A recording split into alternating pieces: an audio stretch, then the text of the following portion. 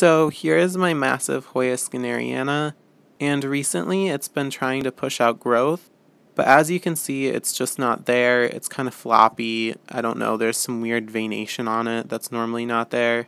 And I've tried fertilizing it, increasing water, reducing water. It's not really doing anything. And here are the leaves. This is what they're supposed to look like. They're nice and plump and rigid and shiny. It's also trying to put out this vine over here, and you can see the leaves at the base aren't really that big like they're supposed to be. The vine is just also really hard and rigid. I don't remember it being like this when it last put out new growth. So I need to get this out of its pot, and as you can see the pot is kind of bowed out. And there's no way I'm going to get this out unless I really mangle the roots. So what I'm going to do is just break it out. So I added more soil to the top of this pot earlier in the year.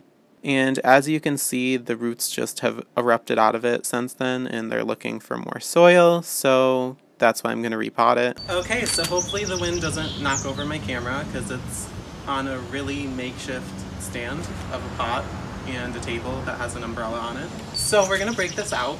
I don't know I have these. You know, maybe I'd like to be a hand model someday. I'd like to keep my options open.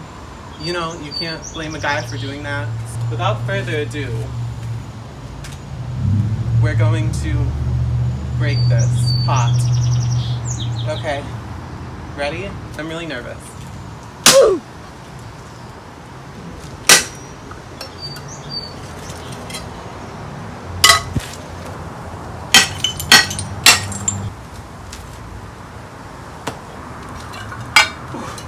And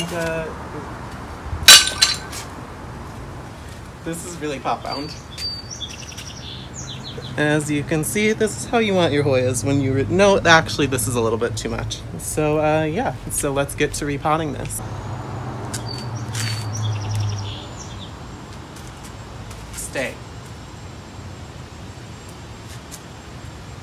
My dog training skills come in handy. And by training, I mean I taught my dog how to sit, and he barely does that anyways. Okay, I'm gonna take these off.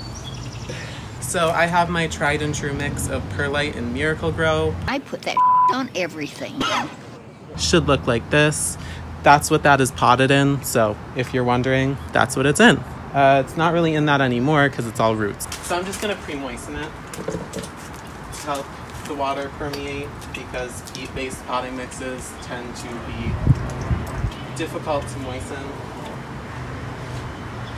Just kind of set this stuff. I'm great at making messes.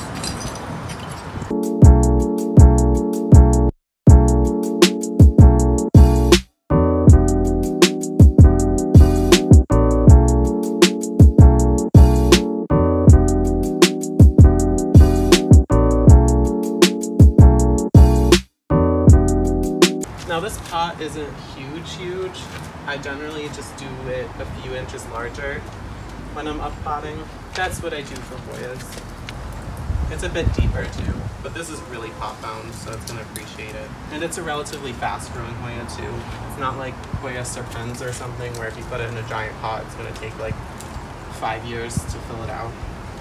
If it fills it out and doesn't rot first. Thank you so much for watching. If you'd like more Hoya related content, let me know in the comments down below. Clearly I can grow Hoyas, I think. Or this was just a happy accident.